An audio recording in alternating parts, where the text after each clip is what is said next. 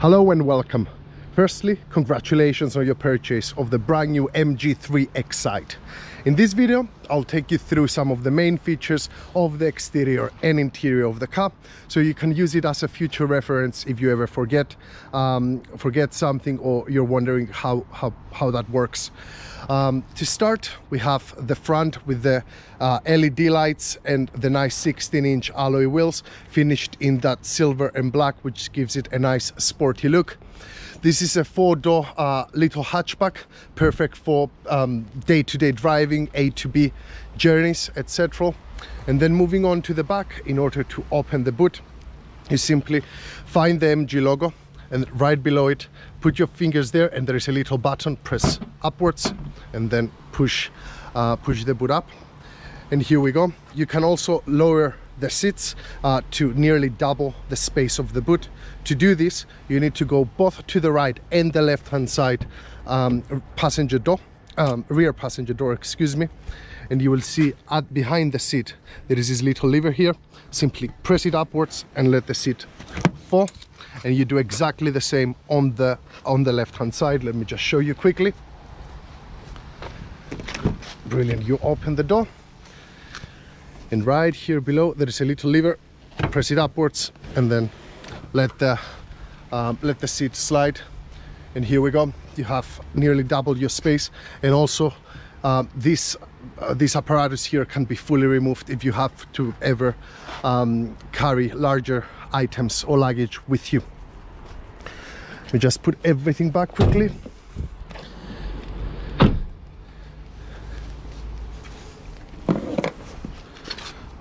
Brilliant. In order to open the bonnet of this car, you need to go onto the passenger seat, the front passenger seat, open the door, and right here at the bottom there is this lever here. Press it upwards, and the bonnet is now ready to be opened. To open the bonnet, put your finger below the middle of the bonnet. I'm right in the middle. You can find the MG logo straight on, and there is a little lever. Push it to the right hand side, and the bonnet opens. To close it, simply keep it like that and let it go, and it just closes. Let's go inside the car. First thing to notice is on the driver's door we have our electric windows. These two on top are for the front windows, these two on bottom are for the rear. And also we have our central locking function. So if you click this button here, it automatically locks all the doors, and then when you reach your destination, you can either open the door on your own or just press this and all the doors open automatically. Moving on to the seat, in order to adjust the seat, you have this lever here. So if you want the seat to go higher, just simply push it upwards, and if you want the seat to go lower, vice versa, push it downwards. Now, for this section of the seat, to make it move lower, press this upwards and use your body weight essentially to push the seat backwards. And the same applies if you want to move it forward. Just don't use your body, just push this upwards and the seat will come on its own. In order to fully move the seat, there is a lever down here. Press it upwards and then use your body to adjust the seat to your perfect driving position. Now let's sit inside the car quickly. There we go. And this is the view you're going to have on your brand new car.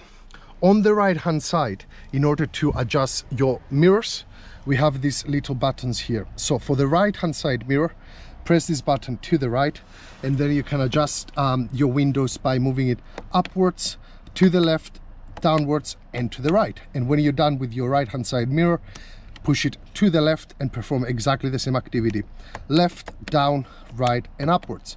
When you're done, simply put it in 0. If you would like when you reach your destination, your mirrors to be folded, simply have it in 0 and then push this button downwards, and your mirrors will be folding automatically when you do that.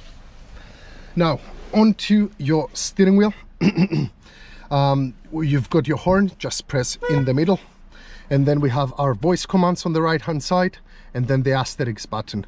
The aesthetic allows you, if you are connected with your Apple phone with the car, to move between the main MG screen or the Apple CarPlay, which makes it quite easy to do so. On the left hand side we have our radio commands and also Bluetooth. So down here you can press this to answer or make calls.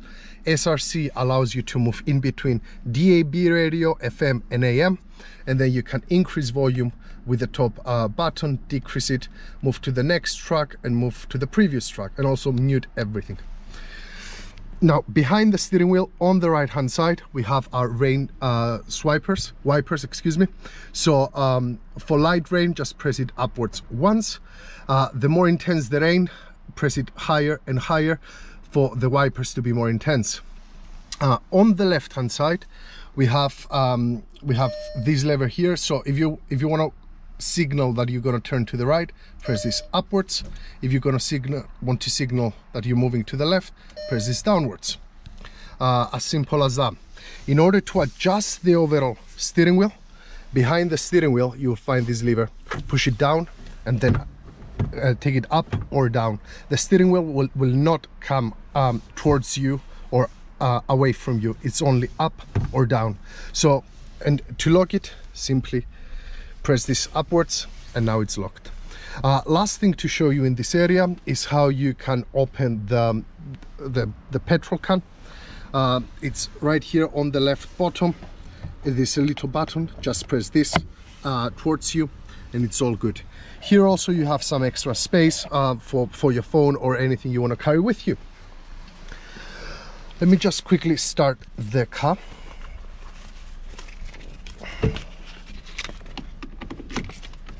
There we go, just push.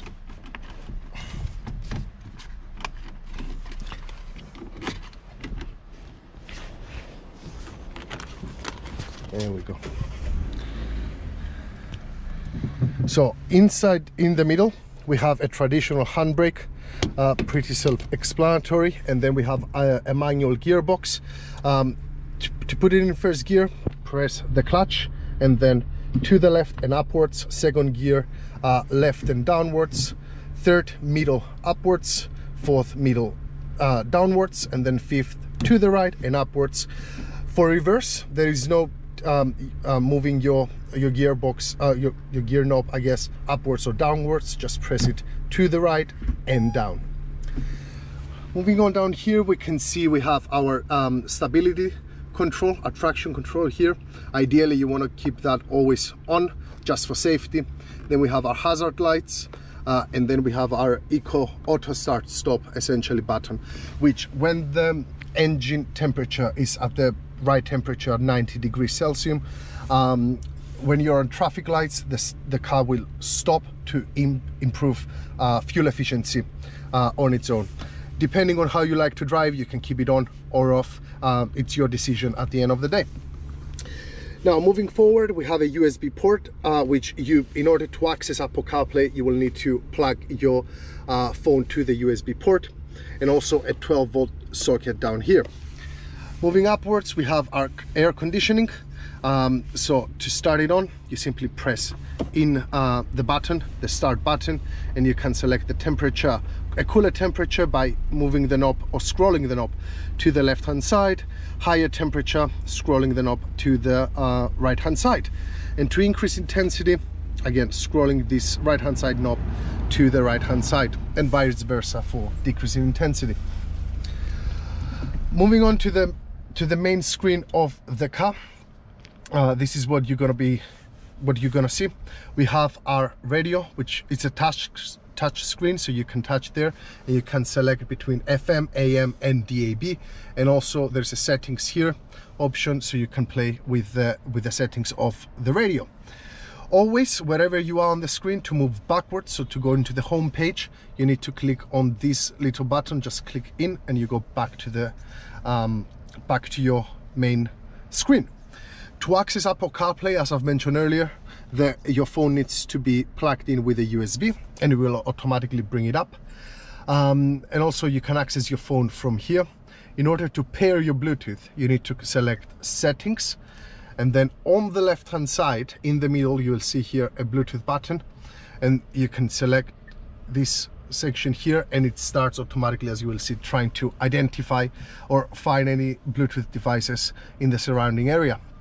You can change your display, the brightness, you can select your time, your radio, and again you can find the radio settings here, as we've mentioned earlier. Again, just remember, if you want to move backwards, click the middle button, and here we are to the back. Excuse me, in the home page. Anything else? We have the glove box down here. Plenty of cup holders, both to the left hand side and the right hand side. This is pretty much it. Now, thank you for watching this video. I hope you found this useful and informative. If you have any questions about how to operate your car, please do not hesitate to call us here at Luscombe's, as we will be more than happy to talk you through and identify the issue for you. Thank you ever so much, and have a very good day.